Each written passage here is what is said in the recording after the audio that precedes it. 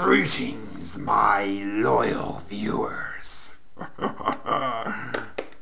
I have got a great part. It's for a mockumentary mini-film about the Inferno, or the Underworld, or Hell, or whatever you want to call it. And I am up for the role of Satan himself. In the scene, he's basically being interviewed, and it's called Confessions of the Devil, and he's having like some drinks, some shot of something or other, and confessing all sorts of evil, vile things. Yeah. In Hell, I have a whole floor dedicated to dictators. The punishers down there tend to focus on just one body part. I'll give you a hint as to which one it is.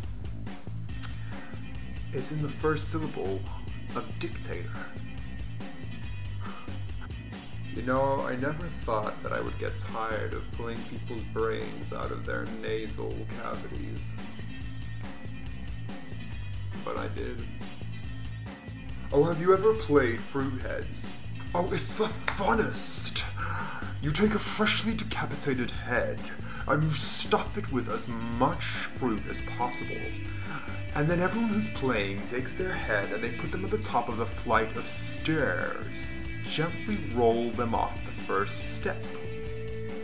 The head with the most fruit when it reaches the bottom is the winner. Oh, there's nothing more rewarding than the sound of bones crushing and a lock clicking in unison. Toying with the idea of bringing the bubonic plague back to Earth. But it's just that I'm worried some people will pronounce it bubonic. Oh, you want to hear something ridiculous? The Almighty One up there has a cloud throne. A throne of clouds. I mean, what is that? It has no shape, no form, and if you don't sit on it in the exact right position, you just fall right through it.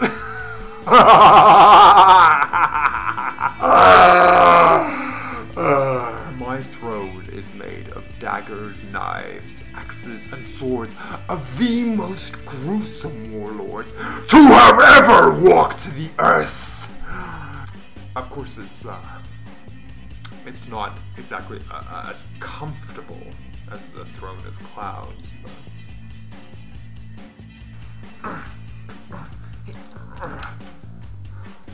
Well, you know, I'm really into traditional Hungarian folk dancing music at the moment.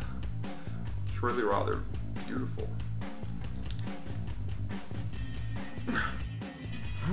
My favorite Disney villain. Well, he's never actually on the screen, but it would have to be the hunter in Bambi. Really need to stop dating the dead. I'm just so fed up with finding maggots in my underwear. You know what's come back into fashion down below?